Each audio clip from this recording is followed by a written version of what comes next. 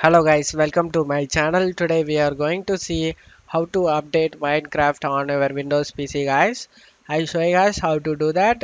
Minecraft Bedrock Edition, also known as Minecraft for Windows on Windows PC, is usually updated as soon as open the Minecraft launcher application and run the Minecraft Windows game. You can able to see the Minecraft version over here guys, 1.20.2.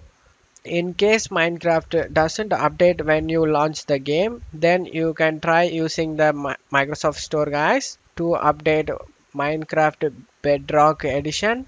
You just need to search store and opens up Microsoft Store. Click on open it. You just need to click on this library over here guys. You need to see any updates available for game guys. If you don't see, then click on get update. It will check for updates guys. If this method doesn't help you to update the latest version of Minecraft Bedrock Edition, then you just need to close it off here. Then you just need to go to search menu and type Xbox.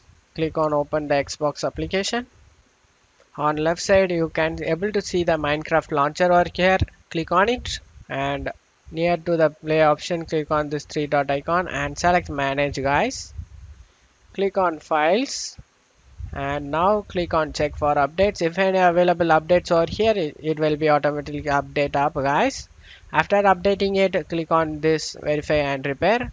Click on yes, and after doing this, hopefully your Minecraft will up to date guys. And that's it for today's video guys. Give me a like and subscribe. Thank you.